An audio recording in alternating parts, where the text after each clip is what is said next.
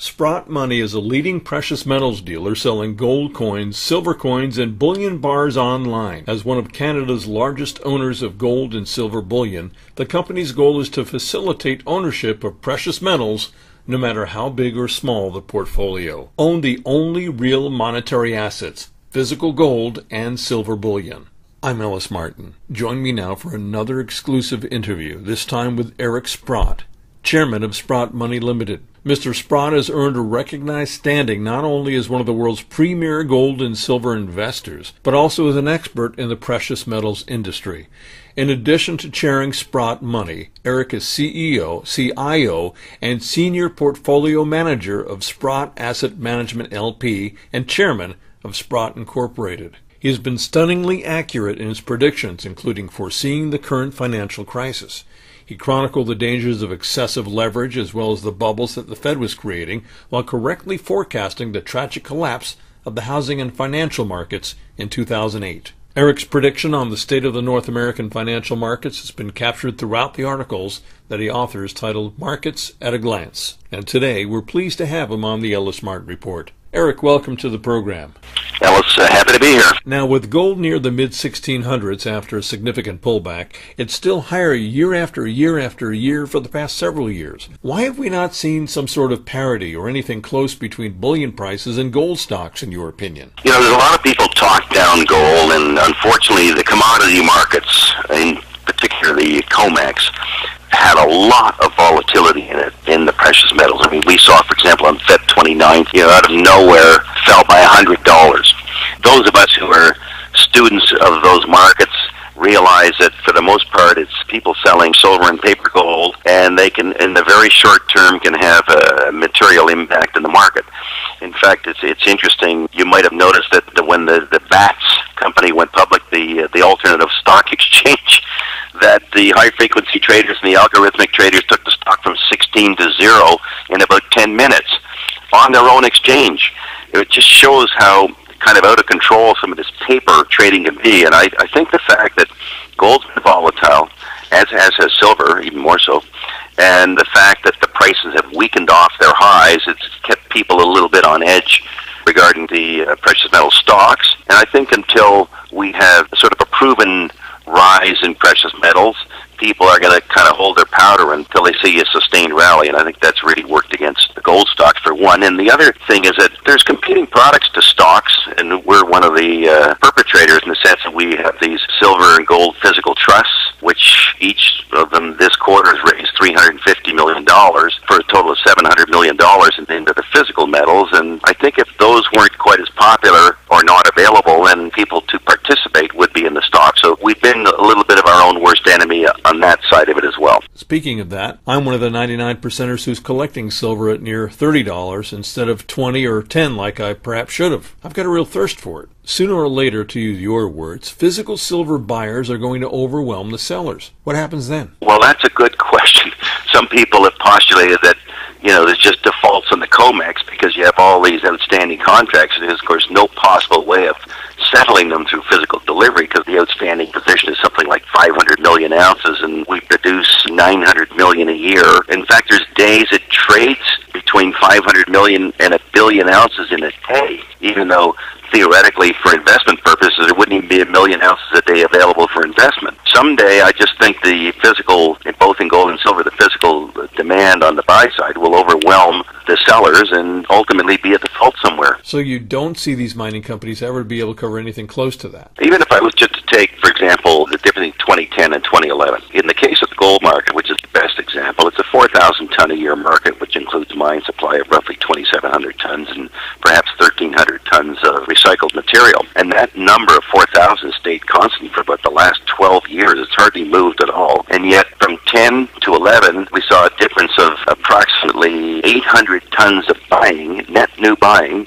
from central banks and China. And I always went, well, who didn't get to buy the 800 tons that these participants are now buying? Did the gold coin buyers not buy it? No. Did the Chinese retail people not buy it? No. Did ETFs not buy it? No. So who's not buying the gold? The only explanation I can give for the shortfall being met is that central banks are surreptitiously selling gold into the physical market, and that there is an excess of demand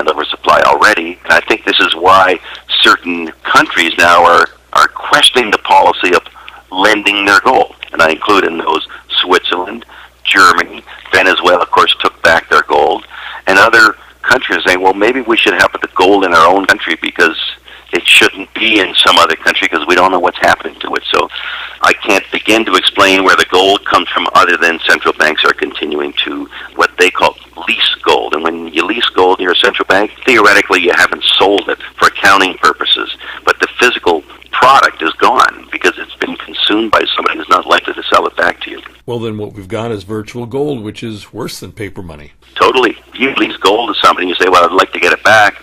And then the guy's got to go into the market, and the market demand exceeds supply. Goodness knows what happens to the price, and or the guy just reneges. What are you more excited about now, silver or gold? Well, I've been more excited by silver for the last 2 years. I base that on things I see going on in the silver market, and I'll give you a couple of examples of that. The first example would be you look at the U.S. Mint sales, which are available on their website pretty well every day. For all of 11, the amount of dollars invested by the coin collectors in silver has been equal to the dollars invested in gold, which means that we bought 50 times more physical volume of silver than we have gold. But physical silver supply is only about 11 times that of gold per year, and if I was to put it in what's available for investment, because a big part of silver goes into industrial uses, the ratio is about 6 to 1. Like there might be 6 times more silver available for investment than gold, but people are buying it at a 50 to 1 ratio. The other example I could give you, Alice, is that when we, for example, did the last 2 tranches of our gold and silver trusts, we raised exactly the same amount of money in each trust, $350 million each, 349. That means we bought 50 times more silver than we bought gold. There's lots of examples of that where you see the average person being equally disposed between putting the same amount of money into silver and gold, but it can't continue to happen because it's not available in that proportion. Do you know who your customers are? Well, I don't know who all my customers are because when we do our trusts, I'm not aware of exactly who's buying it. Of course, I would know who our internal customers are, but I just have to imagine that it's, the everyday guy out there who sees what's going on in the financial world, and what I'm referring to is just this printing of money and the lending of money to the banks, the propping up of the system, governments buying their own bonds, and there's only one conclusion to reach, and that is that the value of the currencies is being diminished every day, and how do you protect yourself? So there's enough of those people around that they've generated quite a bit of interest in gold and silver. What kind of opportunities are you taking advantage of now in this market? Well, unfortunately, there hasn't been a lot of opportunities in the last 6 months that have played out, but generally our thesis is we're happy to sell the commodity to buy precious metals stocks, because I think the stocks have, seriously underperformed the metals, and we think there'll be a snapback to that when people realize, one, we don't have an economic recovery in the world. In fact, we may be going into something quite the opposite to a recovery, to use European data and Chinese data and things like that. And then also people who just see, the continual suggestion that we're going to print more money, which theoretically Chairman Bernanke suggested a couple of days ago that, maybe the data is not as strong as we think it is. We might not be out of the woods yet, and we might have to be more accommodative in quotation marks. I think you actually stated that you believe we're in a depression. Is that true? Well, I see no way out here. When I look at that, I look at the 99%, and I look at what the opportunities are for the 99% who must support the economy. That's where most of your consumption comes from. But, when you look at the wage gains versus the increases in cost of living, it just doesn't equate. We had an example of that just announced in the UK where it said personal income on a real basis had fallen 1.7%. And when your personal income falls on a real basis by 1.7%, that means your disposable income has gone down much more markedly, because a lot of people's income is already slated to pay the mortgage or pay off the credit card or fixed utility charges and taxes and things like that. So there's not, at the margin, the disposable income is a lot less than gross income. So you start losing on a gross income basis, the impact on disposable income is much more dramatic. No way out anytime soon, at least in the Western world. Well, to be brutally honest, I don't see it. I would say that pretty well all countries have called what's referred to as a Minsky moment. Hyman Minsky, an economist, said when you've expanded by increasing your debt, there becomes a point where your productive capacity can't pay off the debt.